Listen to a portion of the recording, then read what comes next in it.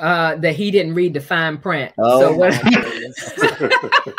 and what I mean by that is that there's sometimes unspoken expectations. So there are things that sometimes we operate in a relationship that we experience with our dads or hurt our dads, and we expect that from you, but we didn't quite articulate it in that way. So those things like, oh, my dad never did it like that, really says, so you're not as good as him. You're not good enough. That's what I think men hear is that, oh, so, you know, I'm not as good. I'm not good enough for you, or I'm not as good as your dad. So I think it's what they hear versus what she's saying. But it is about expectations.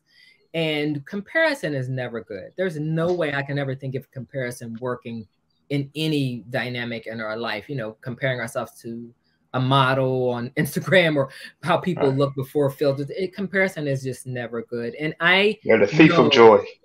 And it creates a lot of conflict in relationships because of course he's not supposed to replace your dad. He's not supposed to be your dad. He is who he is. But you know, if dad was really good to us and if dad spoiled us, then you can best believe she's looking for that in that man.